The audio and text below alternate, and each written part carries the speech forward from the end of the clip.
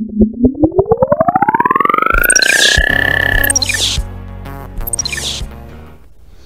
wish I would be a aquaba na ya transise na ya mo aquaba no na ke se oba de adaro ma ye ho ye me ye sure se wa wo hwe ye sabe wo so ho ye ani healing hands for adaroma na ya ba wakachi ya basa na ne atala ya tala so dia na se de fill ani nyina information ni nyina brawo formulas abe use dia nante wi asase we so ewia we ase enoma bebre sisi ahane ehu pa ehu na utumi ebo ho ban esiesie hu a ubetumi adi nkonim owia we ase oba de nnom no nka ho no mo a se nkoma ye ba be de obenya eye huhu mu anti ase ne hunumu na watumi adi achi kama na bibia akoyi adi ama ya fast da ma healing hands a wo UK asabe o mate bia epete ye so a o me se ye fambra eye awiase afa na nya because super highway ne so eye hyesa na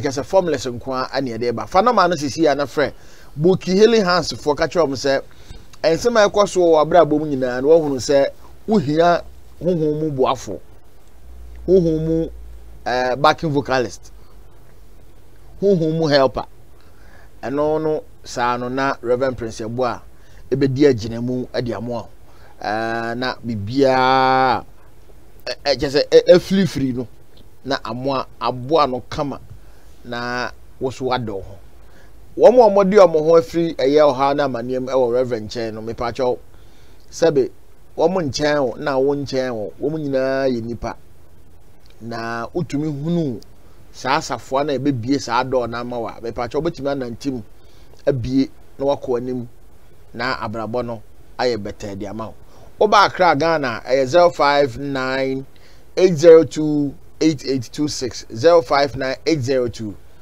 8826 and 0244795267 no 0244795267 now wabomadia edru aye your front desk so na one Mavis and as Apostle George din komo anyway anopay awia isabre ye ba ya enkra ne boni eno ba be din komo afa honhomo na no ma twa ho ahia oba de bo soro ne asase de kan nipa ho no eno ho ebi ene e ba be din komo afa ho eno eye Dandelion bebe na de fra aye wo mukosi akyewe bebe na so pe pa no bie mu a no watwitwa de afra ne cream no de tomatoes kakra awo no no wo chese wa kan bom chibom no wo rekọ bebe na de ye nkwan ebi so ade ye no ma bebe but the spiritual implications e what Dandelion no ene ahon komo ne ba be die me pa cho o journey feed na pe na wa share o journey ya pe na wa share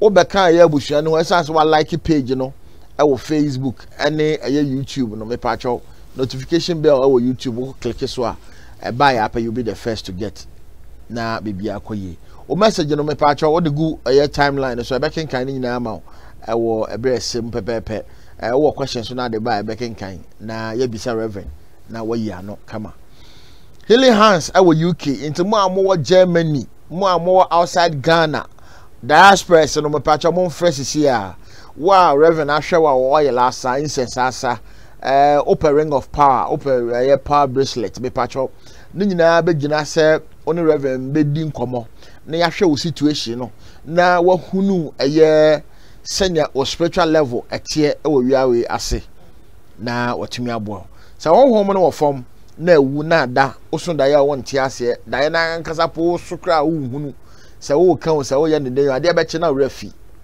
batcho sa wotumi activate o dream site no na bibia eye kama akwa ese web page and as a website akwa down o say otumi gbo no factory restart na bibia akoyi adema o fe eye healing hands ameboa ama wa connect to Reverend Prince Eboa say bia WhatsApp call Zoom call and as a FaceTime ni nyina bia e beboa ama bibia adi wani kan ogba ade adaroma bibia bekoyi Reverend akwa yeah Mr. Answer e da ogba ade ase na say weekend na say weekend tiresome. Very yeah, because it was Sunday to Sunday, so extremely. You see, Ajman anya better. Akwa Sunday to Sunday no so no. To me say ebrewu, but ni nyina no nipa. Ehu adwuma ne ye.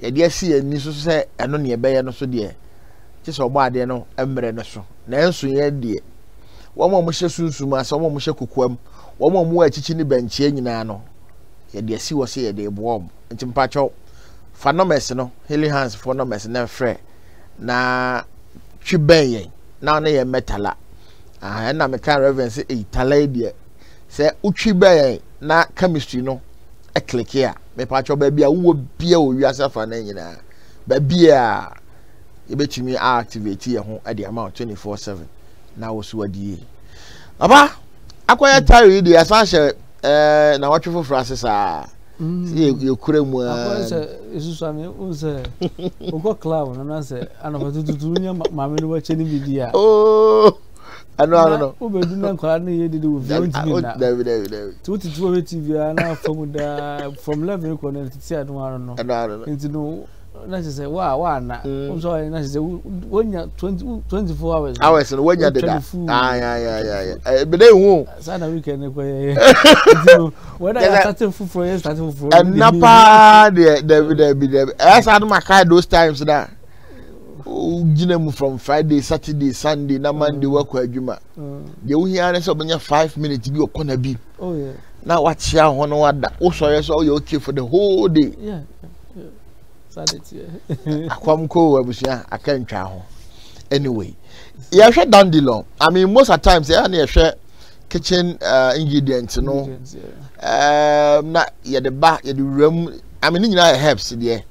But ye hwe hahama na kwa fa so nipa di no kwa fa so nipa yusu no obi kwa de wo hu sesini fie I mean eno na dua by itself eba most of times ebi so ekotete ebedua ne ade the Dandelion nankasa no mean say physically dey no ma bebre but then kwa the spiritual side no ye he the activations at Dandelion wo in a spiritual level spiritually no Dandelion bet by nyama be brabo nyama be brave so many simple things are being say complicated that won't be no Dandelion bet me ayama so easy yes especially omo school mo omo exams and I say who we expect promotion near there Dandelion can let you know your faith as to where you stand in the same bana baby original nya na afa also take it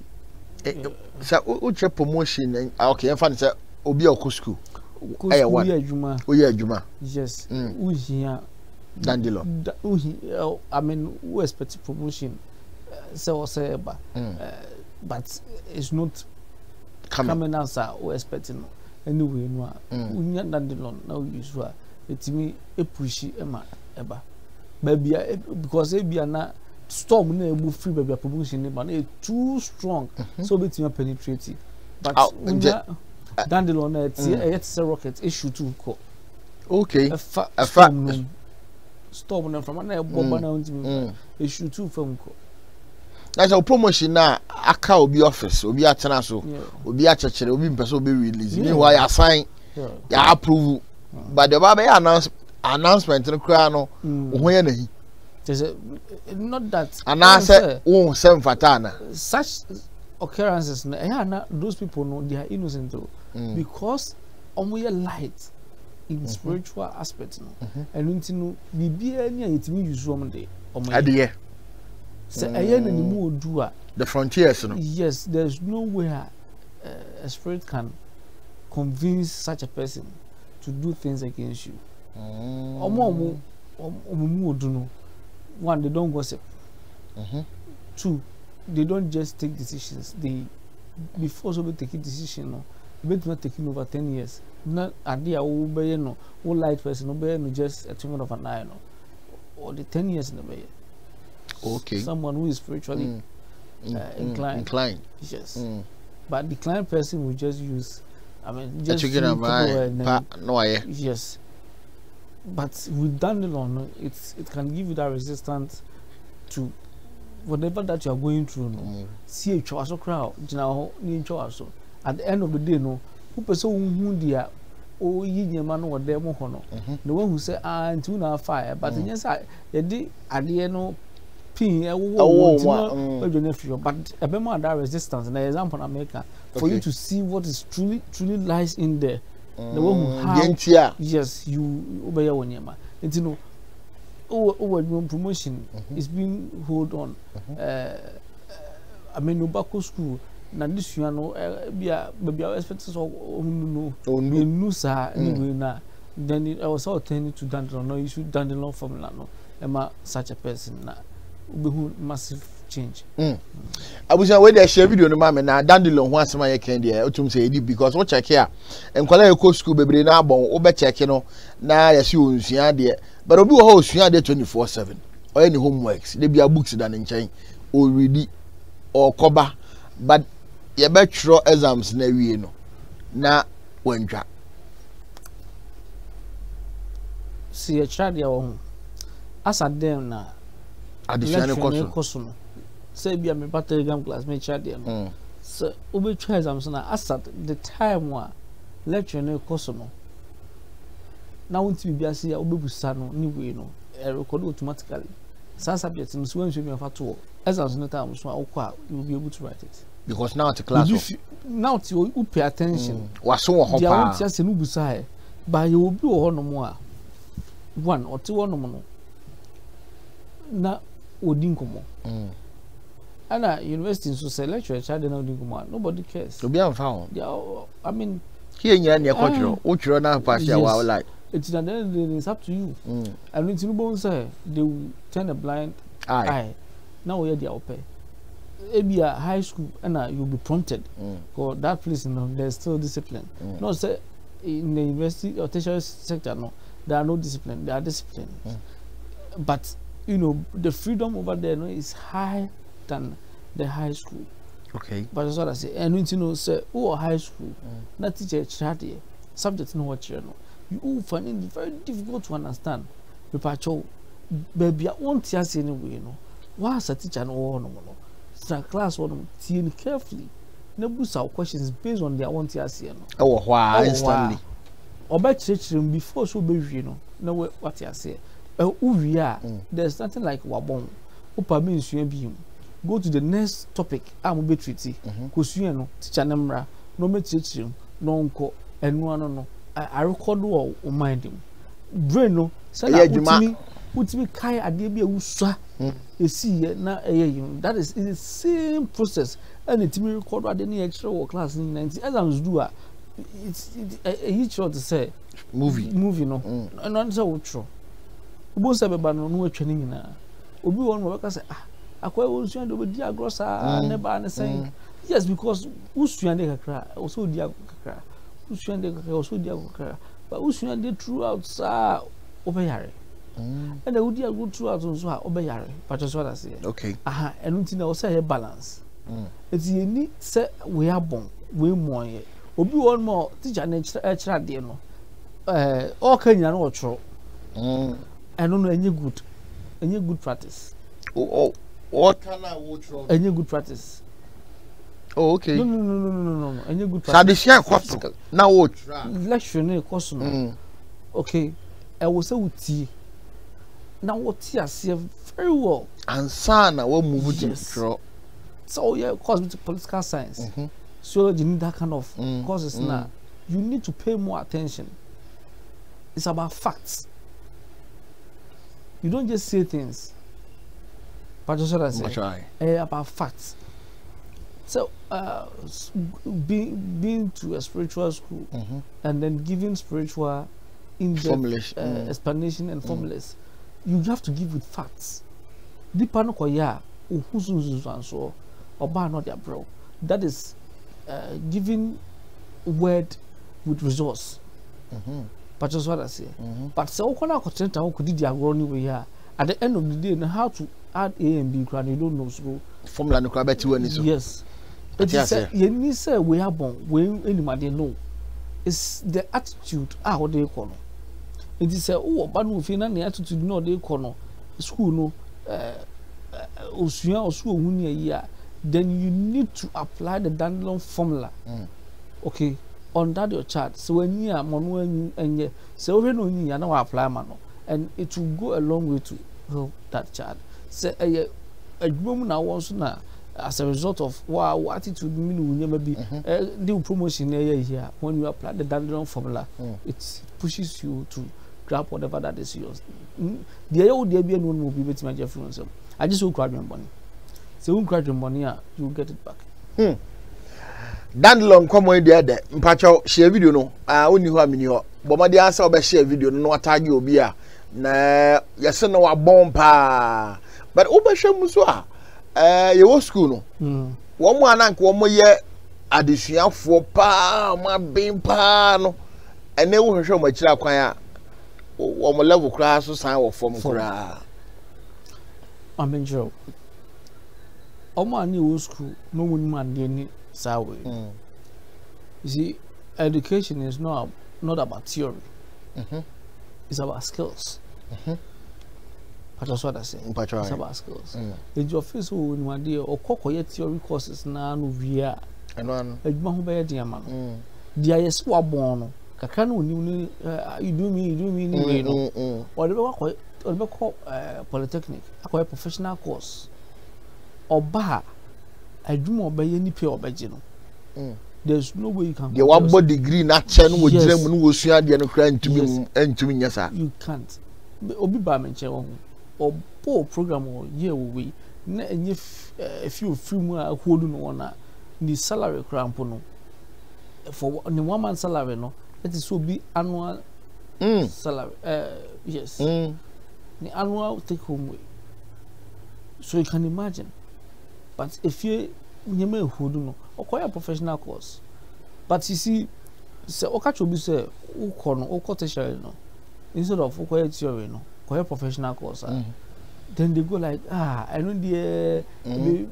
but I'm telling you so koya professional course ube before so be you know ukra when ukoya juma mobi because we wouldn't formless no school formless nyina da yes we are professional course to be we nice you are your own boss yes what you are your own boss okay nobody controls you as when to you are on your own boss why because we are professional course I hope you understand okay.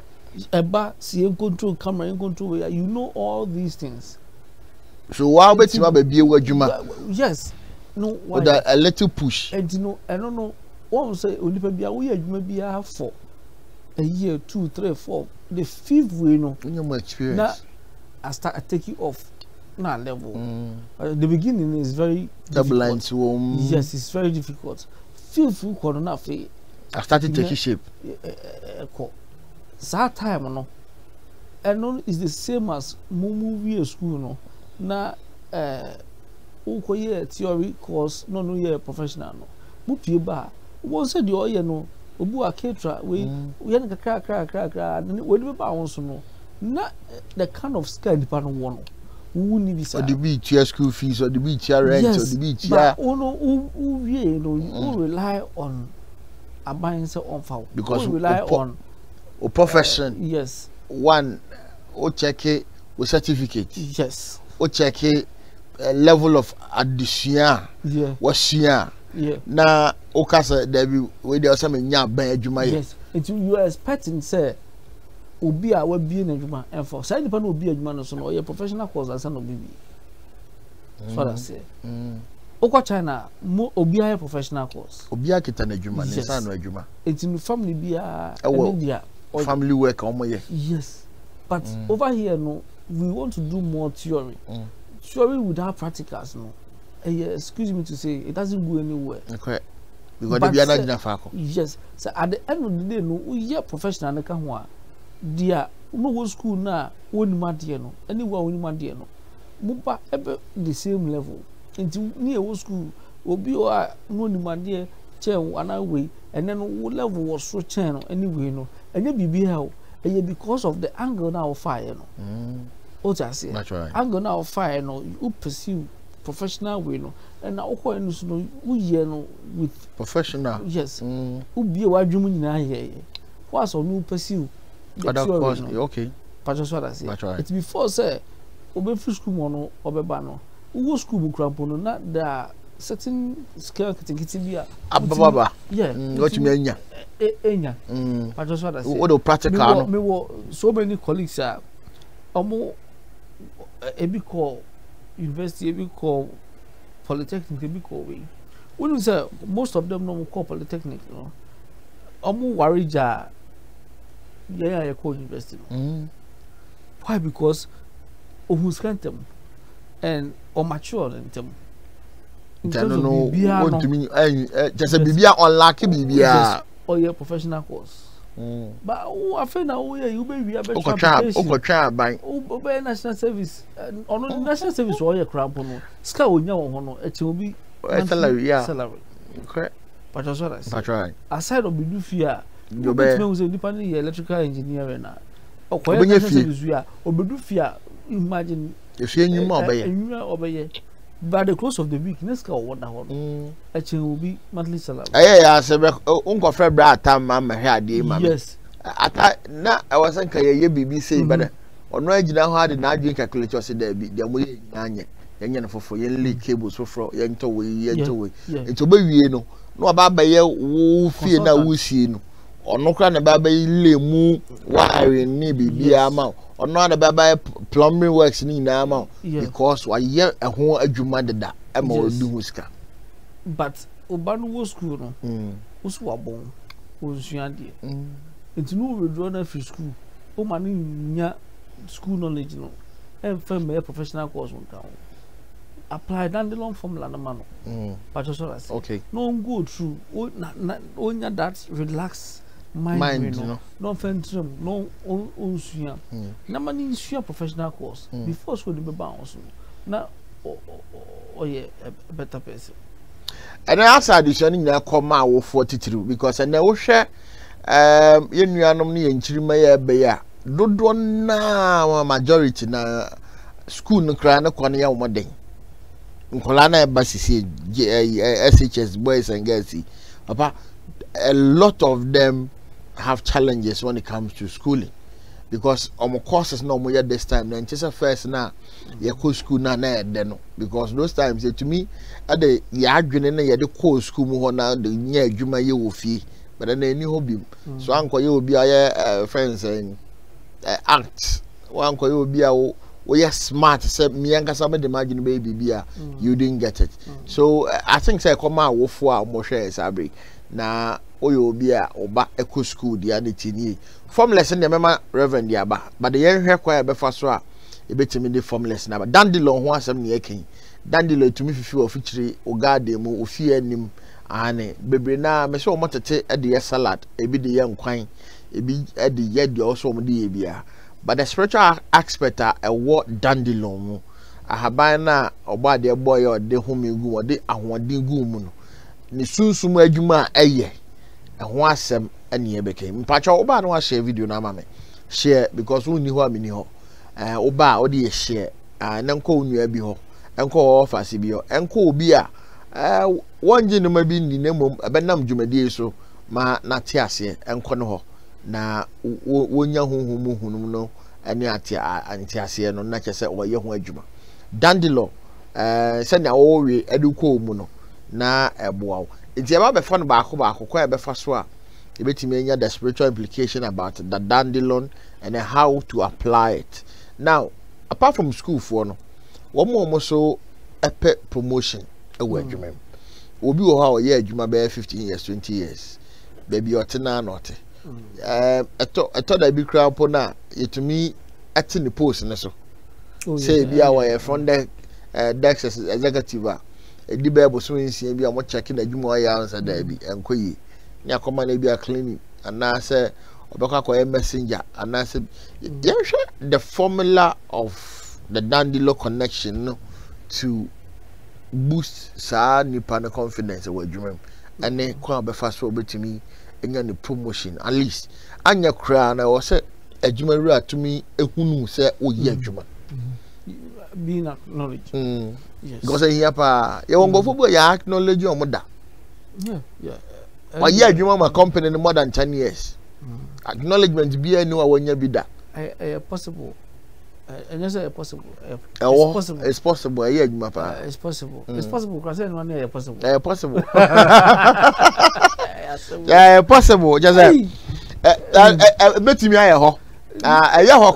Because because most of yeah call for ye ni mo no about dodo na wa adwuma mu na adwuma kwa me sha ase kwa ntuma ka twemu da adwuma kwa me sha ase kwa adwuma ra kra mfra me da ko ka asem kwa ye pa na ye fa so it looks as if say adwuma you want you know but na mu sa but na nke wo hwe adwuma wo ya promotion bi wo ho na so yetumi promote no baby wo ho tum say yetumi ema na ye de ekọ ye de nkofo kọ subscribe fa ne di nka ho obi o be konso oba en fema no ayefie baye ana so ono ane modern bobi anyani ayefie baye on say adwuma mu ho no different kind of energies na ba be shia wo and make said the wind na free ho ba no storm e too strong so be fam e say enframa e very powerful yeah say ensu beto na enframa egbo a wo so anhwe ya itimi pija wo hwe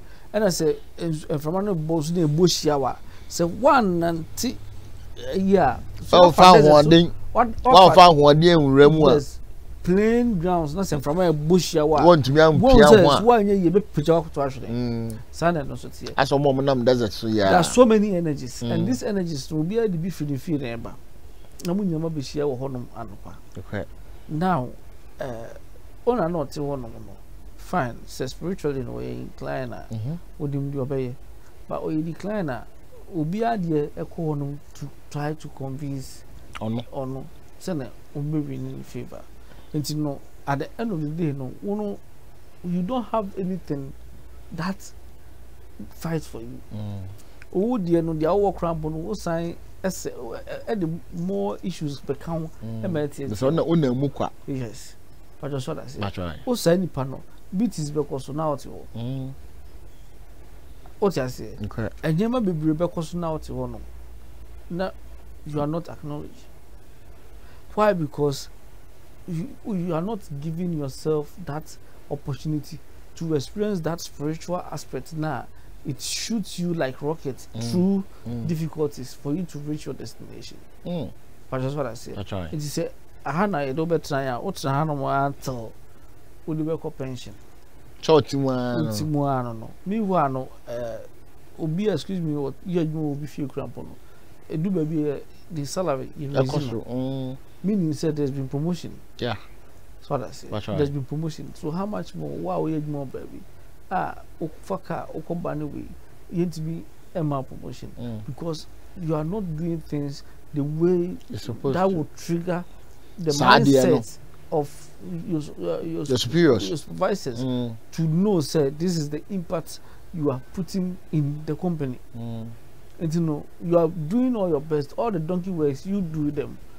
Okay. You take care of all those donkey works, but at the end of the day, when it comes to acknowledgement, it goes to someone else. Why? Because whilst you are doing the work, the person is behind you. Do this that way, do that way. So when they come out, they see the work being done by somebody, the one who is instructing you. That's all on your head. In your own knowledge, when we start dealing so those people are always their timing. They know when these events will happen. And kill. So when they kill, it merges.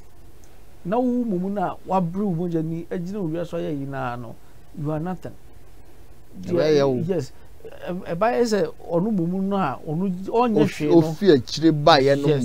And those people, when they get to the top, they maltreat you to the point whereby you feel say, one man, now, when post they take it in such a way, say, if you are not careful, just say, be ready to say, you obey your no quite macran or because you need any JBA,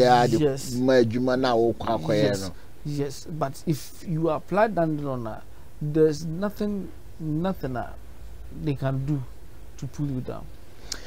Yeah, but I heard Dandelion application, medical catches and yenche send be ochina djuma so ho na akwa a new week ayeti asimene de e be bone totom 0244795267 number betimi afre and I be free for bookings 05980 28826 05980 28826 epacho Shannon so say new numbers a obetimi afre na sisi a Reverend Prince Ebo a ewo Atlantic Towers wo Airport City ane eho ene ehia ene ti wa ukwa adwuma ma ya Tuesdays ubenya ho anopa Thursdays ubenya ho bomadi answer be 059 802886 na book appointment na yemhwe we ba tomo aya Zoom ani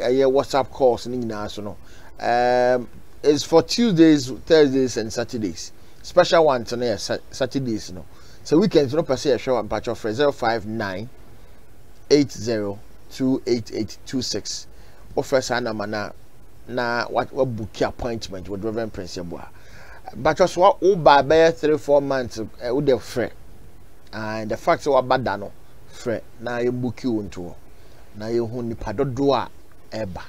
And I'm saying nipa bebiri na ba ya o mahu Reverend bread bobo so na ade ba ko me pesa me ma wo hye no so ne say honhom adwuma and I say if you are going to see a spiritual person nyabre buni bra untumi nya bayi unya daje a nya bayi akwa se unya daje a unkokot se otisi super highway no so se o activity wo spiritual level me patro ene die kwan so nyabre fasada no se bi enne metu na nyina si ho e de akwa akohu Reverend Prince Eboa ana bishop ana chese mekohu obi obeye misunsun mu adwuma wo de da mu nyina atena se calculate ho ho ne se da bi me Monday, Tuesday, Wednesday, Thursday, Friday, Saturday and that way that metimi anya ho se mekọ na se wo mo gimi tum se membra nkwa de mekọ a menya botre nya daje atwen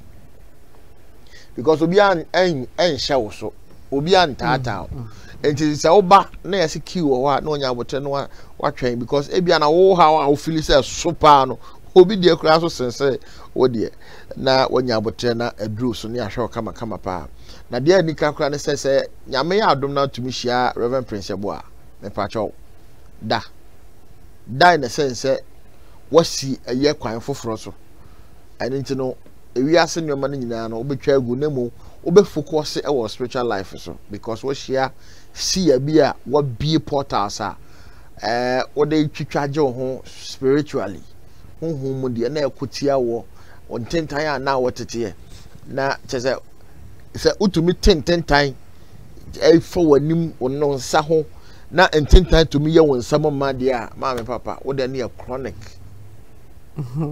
seriously chronic oje ho anje se utumi tententan pa me nkwan ayi kwan onam so na e friend is say anansi bia ni so anansi bia ni ba bia but wo ha say otete say there's no spider anywhere wetimi aka say spider ejina ha na wato ne cobwebs na dey egu so but otete bi me pa chobo mode ya na si anokwan because ane na akoya akwansidie di ama because o check Saturday enkomo edi wo ha na obi a wadi 50 years plus o check from the age sao ha na manie we nyina dokro na ese ehu papa but ohu Reverend yame enchado bibia ekoye aseda nkoma aye obade oboso nya asase holy ones no so aye adwuma pa ntimpacho ba e ma remfi bless the holy ones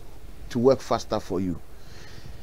Dandelion hon komo ayedie promotion internet say e ma favor no say e ka promotion na say definitely e ma favor e ma wanim yenyam e woni pen so papa me yenhwe formula say betim dia ma school fu a ana say wo mo ko school nkola ko school ane wo mo a wo mo ye adesuafo wo mo sua ade pa kwa e be fa so wo metimi ayi su Dandelion ade aben mo 2 steps and I also am more the onuku school no obefia titi the fresh dandelion fresh one me nfa wo mota enyo pusa wo sum o bucket new bucket na pusa wo na fa sort e ka ho adande no enye de to market fa adande no bi ka ho or your bar man for 7 days or be man for 9 days.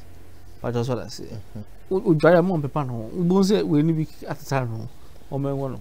Enya wo a enu abe wa wai. So bestra onye na no pa bia. O bestra no wasra. But just what I say. Yam posa dandelion na nkasa. Yam posa sa te se ebe di anase the posa no ebe tete. Yes. Opusa ebe tete. Very soft. Ebe French food. To bones are a bit creamish. Na above. And dandelion so no scentless. Ni kabia ni the aroma on aroma bia onya scent bia mfuru. But many is your no daily obeya no ati no posa. Just obedware wadware awie no. Yes. No wa ye no. Na the egu aka homa. So all the dandelion no kwa ya it will not trigger the spiritual aspect of it. It is all the sort to come one. Na afe ama edibu. Okay. Now, a jare no. This is what it does. It put through inner being no, go through a whole lot of challenges, a whole lot of stages in the spiritual life. And your difficulties so what any you know. I feel started presenting man. The money panel. Yes, it will say to be your dream no is so huge say or catch a jana no.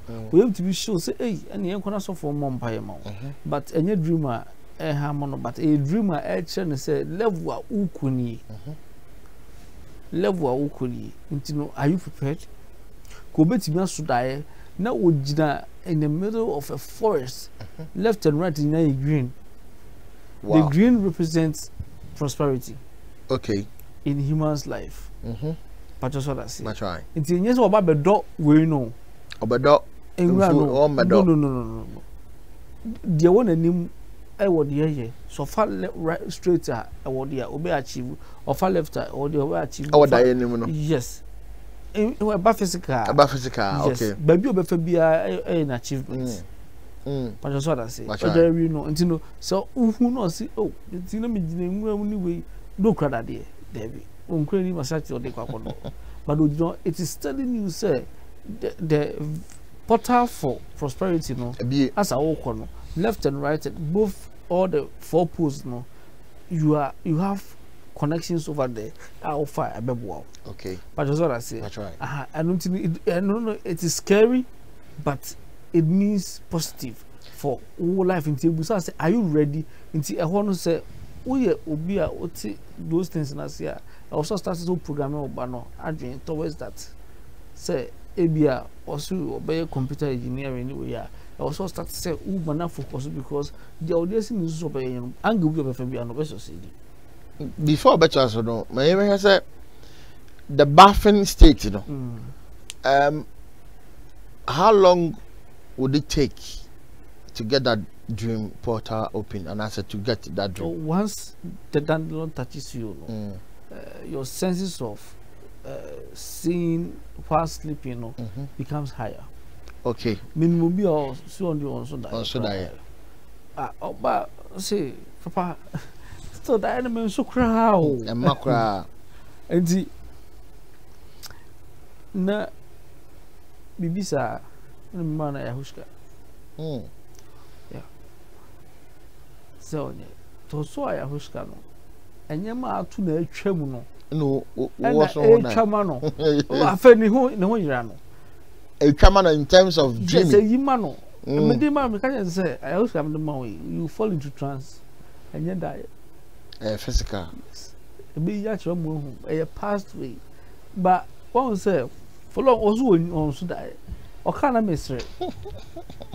Oh, what can I miss? Let me say, if you had the balance of that, because one would say, at the end of the day, no, or by the kind of trials are all common. Say, oh, who are the ambition? And those things, most of the things, you know, I'll hide it. Yeah. and then when the right time no we huni at the but I don't know. I mean, anya fault basically. Yeah. I mean, it is for those that they see or the seers, you know, that is their weapon. It's in battle. Send a reverend. I can't. Me person me ma what here say. I guess it be a boapayo. So who predicament do achieve or who sinto or who the loopholes, you know. Say be a obi wo adwuma wo boss be na yere anase ukuru anase wo baby na dabi.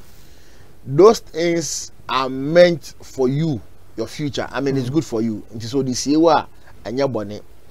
Because obi wo because until about pay. I guess we nim the course of no one can but for your own good because obeka actually we nim the baka ko to fie. No. So me new home. Onim the besi wo adwuma. And anything was show we also there yen nyame. Yes. You haven't got the answer nyame as asomabo.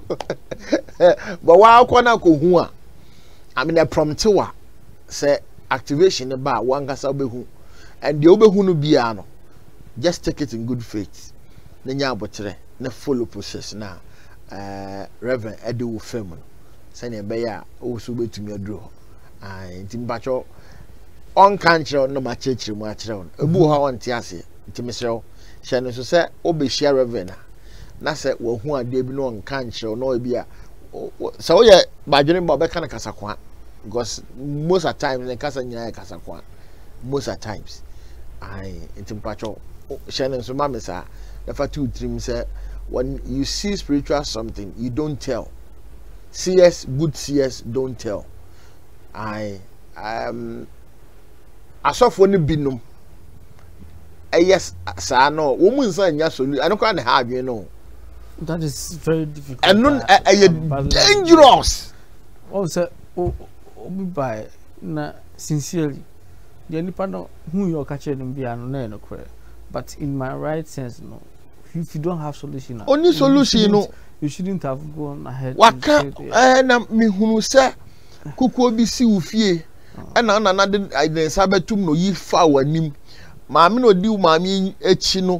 Na papa na chese wo kan ye keka si okay nti ne kwakra ne sense of. You see, and make us those are the people when they come to you me pay senses no nyina me hu na me timi ka bibi na sorry ne hu se mabe me so me wo. We see, I would rather advise you, say, start with the understanding of how to solve those problems, those spiritual problems. You know, when you get to understand how to solve them, seeing them becomes easier. Easy. Because at times, a bit of crampo now, you need not to check. Now you are able to tell, say, ABC Nehano. Enemy who will be home. Basically, or battle with a lot of way, but all film. And all free no ya twin wa ha no omo twe no wonti na why light we say why too light ba kwa kuma to ya asidi nyana enwa e be resolve enya from there obeho say me ho atome no that is it I want to know I know ko ayibia bi because a series where you say first phase second good person a good person and another person so or by no me really with man me in such a way say unko committee ko manu any gist when who say honey free eti me yeah say no you know so also for say nipa we yeah enti the ko na mti oh sir yeah me hwe solution and you know can you no correct. But when the mere man solution? I want no problem ni wono me hunu so e di misunderstanding because one ebe tutu ebusiantem say aware ebe say aware say adwuma ebe say adwuma. My issue is you've seen it. What is the solution? Adi mani pan they solve we issue. But we need be okay no anje dey dey solve what dey dey we nya dey solve no oh enti to the bono no wan to na bo anfia ane nti mesre solution mesre ya sofo ni binum ya sofo ni binum nyomunko ga sa na o ye yo enyomunko CS ni binum I mean CS ni bi obi wo ho a na funko na odwene ho odwene de obinya nemu emmo de bebu anipa no woni bi say ushia reverend a wo say okay say ni na eko but aye hu ni say no ye nya wo sa ma wonko e wo say etumi ye de eso ano de na de so ano ye de candle ye de incense ye de spray ye de pepper ye de wey ni am formulas no what start to use and believe you me the moment I be kan won sa no so no obo ade adaroma wan kasa be hu improvement what you say nti bomoden say ubetu anamo enne na watumi age wo ho afi saa oha na manim obi wo ha ya show nkom the whole year every year bi ya show nkom kom hyem ni mbam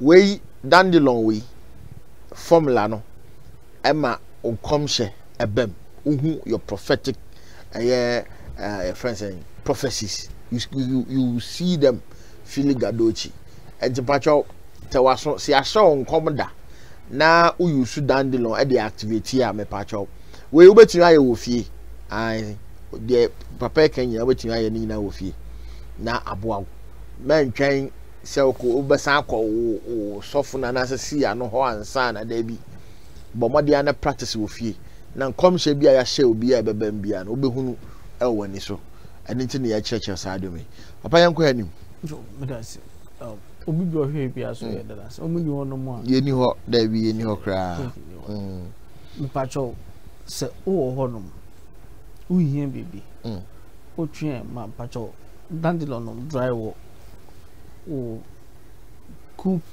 temperature not under the sun na dry we are blending na tea you know you see a tea bags in your you be out we are tea bags to be the bibi enu tu o sapa da na de gum na de atum ube ye no na you tea amount no sugar nothing drink it before bed obada whatever difficulties be awokomo no okay the solutions to those difficulties no be revealed to you herb we use a ebe ma solution to that e be ma nipa awko no ho no ma obetime ma solution e be ma just say anything any spiritual tool be we use and your spiritual things go on when you have it close to you it resolves those issues, like the power bracelet, the ring of power. Those things brings good energies around you because ma won ko nyema negative na ye entity bia no you are surrounded with good energies. So that say those things no eboa e show say koye we ni na ubenya results. But that's what I say.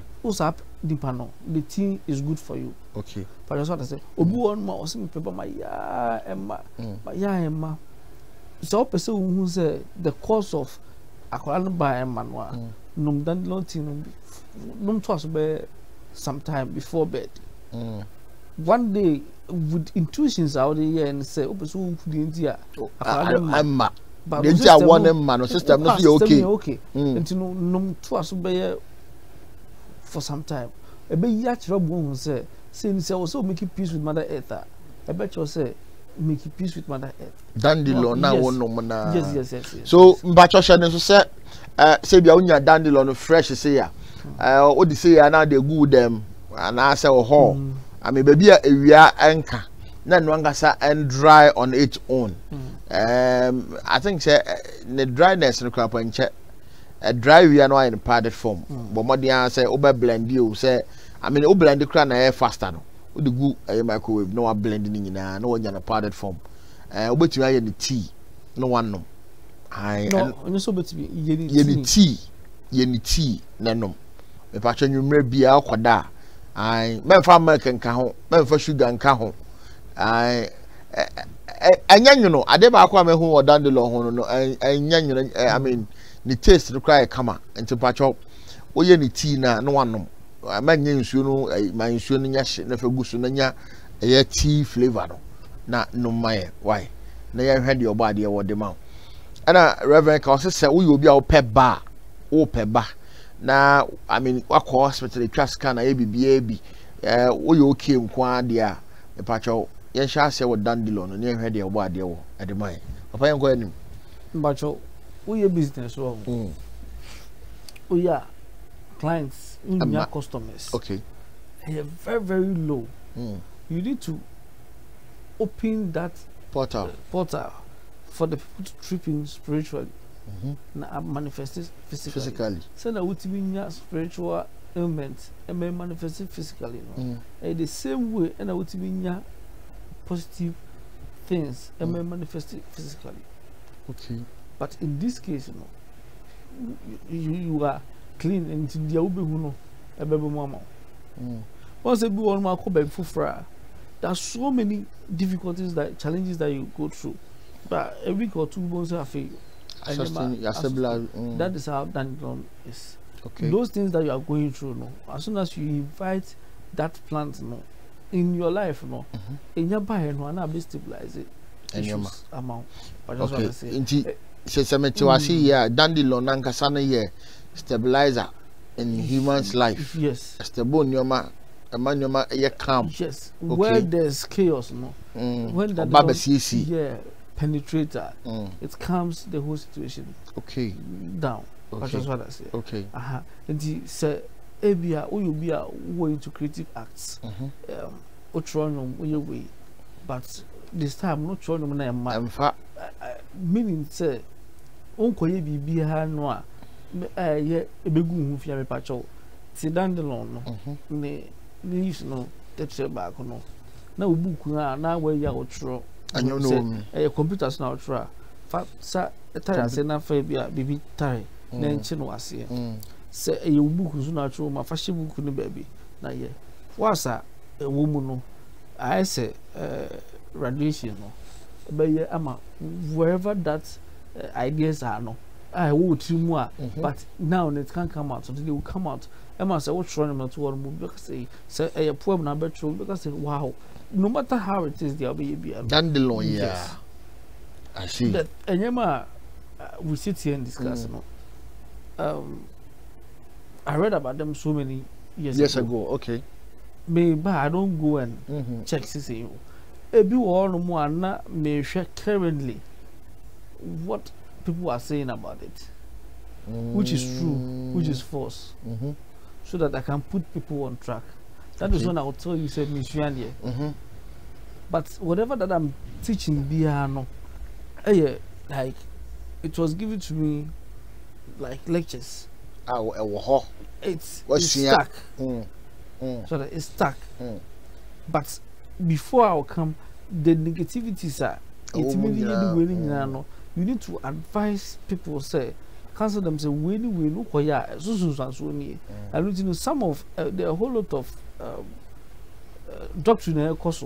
It's when I take my time and go through them, I'm able to correct those who are around me, say, we know who you shouldn't say anything. Be hard, I mean to know from who now you see. That's what I say. That is when I'll tell you, say, Miss Yandy. But no, say, I'm learning to come and teach. No. Oh, okay. Yeah. That's a. I'm not. Or revise it. Or the new no air revision. What is happening? Yeah, new no that happen. I'm not always with the kind of schedule. I mean, I'm not always out there. I don't know what is happening. So the little time I mean, I need to just go online, see what people are saying about A, B, C. Yes, and then you do combination. Cross check. Oh, this is positive. This is negative. This is positive. This is negative. So if over one will be something, I'll be able to tell you, say, way A positive, way A negative. Into we are about how. Now when you win now, so but negative things now be facing issues there. I don't know your positive things. Now you're okay. Now you're okay. I see. Okay. Fantastic. And to batch us a woofy and now office sabre. Na bibi chiri wadwene mpacho wo de fagu comment section on yanken kan ma so aso na nro ni nyina na asa oils ni nyina na incense ni nyina no medical ka chese yenton na mo o haw wa mane a eson wa wo de nam na wo po obi mana soe wo no o fra healing hands heart e wo ye UKCC am bebo UK in a sense sa wonya oil no bi ana se wo mo pe rose flower bi ma wo mo pe bibia e de ama na de adware ana se wo de aka ho na ma the patch will mess shipo and I'm sending their bro easily than tell be fair a year Ghana na mana a baby quantin na ye best send your crana not an manso but the answer be fair 05980288826 na what you mean your connectivity no with Reverend Prince Yabwa ɛwɔ Atlantic Towers. Monday akosi Saturday. But Tuesday, Thursdays no ayema womo mo ye adwuma workers aban adwuma for womo mo need time at the moment when it comes to job and answer work. And then I say Tuesday and papa betimi ahia na wahwe wansa na wakɔ adwuma. Saa so na Thursday and papa only apostle din komo abebo made ama time a obetimi aba behwe na bibia akɔ nkan. Esema ye kan o practice bia bebo wo. Wo made activate Dandelion. I mean, ubukum and answer or computer say, o ton idea and answer up a customer, sir. Send ya Reverend Ekano, a who here pa say, ubetimi, I'm a customers, I'm manifesting spiritually, then a beba physically. But you start from somewhere, and then Shannon say, Union Dandelion. Na Obama dia, unum ni tea, no, a wow, hunu, quite befasoma, or conceive, you know. Ano ho afei so wa wo pe eye customers no so no eno so ne kwan e wo ho fefefe adenti na ya share video no na nko viral na onua bia wo ton ade na so obi shop o pe customers obi a wo kyero nwom ai otibitu eye book mu so a na kese eno ano no wa wi anasa ade bia wo ye bia nya positive mind e wo wi asase we so se ne be ya at the money be about who be a science okita positive mind nti no entumi ma twetwere ukrom and for how be embro ebebo pa omo amo UK emomode amfre healing hands heart for na omo amo ope Ghana number no so 059 802 8826 0244 795 267. These two numbers are active.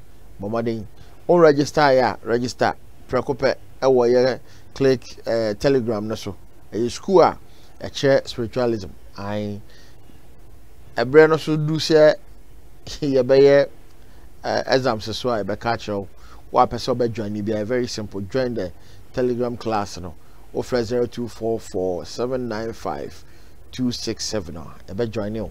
And I say, be add to the Telegram class. A school kasiya pa anyagro na bibia nko nkan afama. Rev ye mfe unsi ha na ye na wase. Bibi wa obetum de twato na ya sore so. Okay. On the creator no in his own wisdom no was surrounding with so many things. Yeah. Until when issues arise, me and panic. Okay. There are so many of us issues arise, we panic so much. Say the solution is close to you, it's next to by you. Your panicking. By your panicking.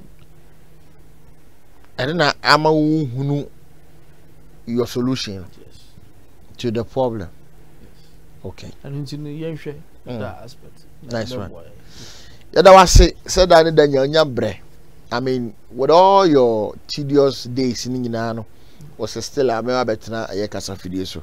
Na ma church we as a fan nyina. Ma me uni ho aye ni ho. Sa aso na reverend so ni ho a, also uni ho because obi sese man share reverend Saturday ono aka o sese nko an share reverend ka bo bi chi na we. Me pa cho. So wo si a toso na toso na koso na one ne ntwi kasebo mu ntwi street no. To say a betty. Then when you see a dear me come for Reverend Prince Yabua Emma to be your spiritual seer. Ane na bibianko yi mfama. Me de me hu na me di ho dance here. And nti to anamono. O frɛ na masi a go screen so na ne omo di nkomo na ye connect. Omo te Canada, London, omo America, Germany, Belgium, Spain.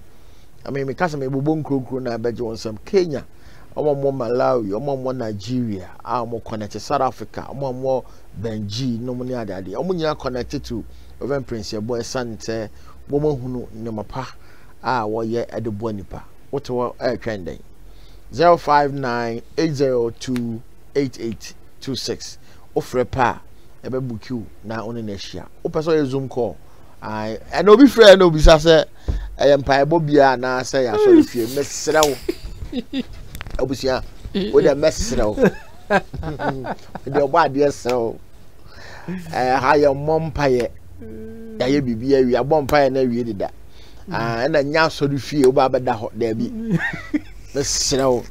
Apostle guy on. And I'm a catch of meeting you who say. Our friend was busy as I was so now. Baby, I'm free. He said I make sure program no. Now person who say I saw be an answer empire Bobby. Apostles catch us a higher was from them. Oh, 70. I mean, only no, so there be aha.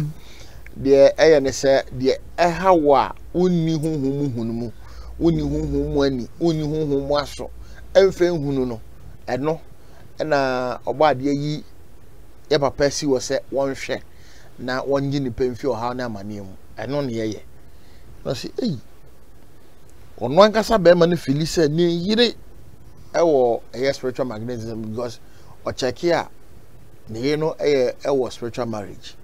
No, also check here because of share Diana in so no hwɛ nsɛm na yɛ ne kana otum sɛ da bi sunsun mi ware na yɛ ne sunsun ti no ɔmo kyɛ o sɛ ne yɛ no ɔnyɛ ɔno nko ane dia ɔne akwa bi ɛkyɛ ne yɛ no sɛ nkrɔfo no so no awon ya ɔmo so kyɛ ɔmo ada bi sɛ ohun sɛ nipa na ɔne ne yɛ ne kyɛ no onya pa and class on no bema enti so ama na ni amre a wan ha akwa ne be fa na yire no enti obi sa se eye mpabo bia na nko fa ne meto ho ne emmom mpa ye ma na ate se betete akọ ene ye so da bi we simple board ne ba eye just 5-10 minutes bi ye share na apa for ade ekọ na monko to aso mfi but at the moment obe share Reverend Prince no kan na hye no so se barricade kese pa barricade me ka barricade barrier ya to barrier e dey afa ho ba bia ahia ade kro na ha no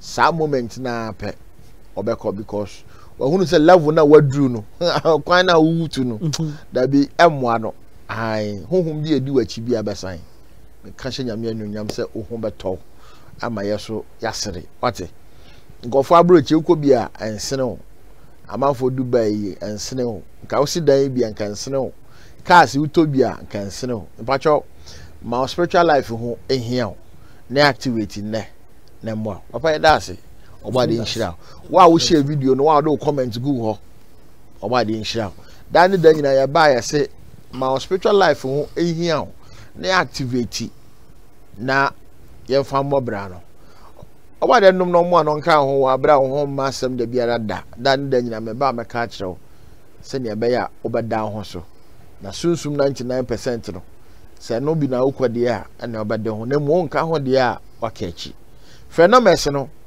na bra be ka yensa na obade emfa papa iso cause ono do mediator adwumayefo na ngasa wo ho the holy ones are there no your man instructions are odi so na ode wode ama na ohun ato asadan koma sami a de ba social media no so super highway no so yeshesa na na daroma producer extraordinaire Apostle George wa mani pa bia yera yenya phone number kran fan fe no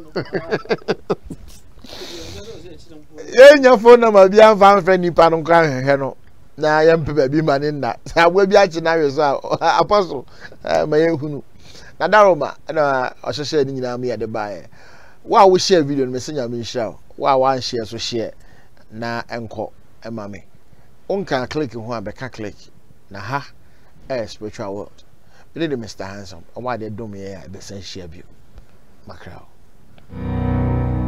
funny love baby diapers made a bomb me banana nyacho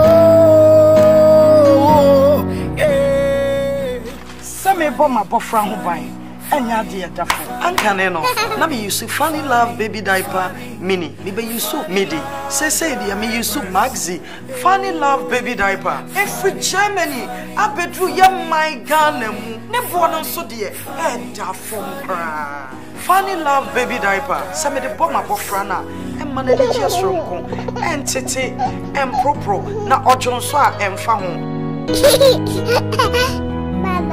It's a phone for 054-592-2900 and 055-523-5294. FDA Ajidredian Kratoi Atom. What I say.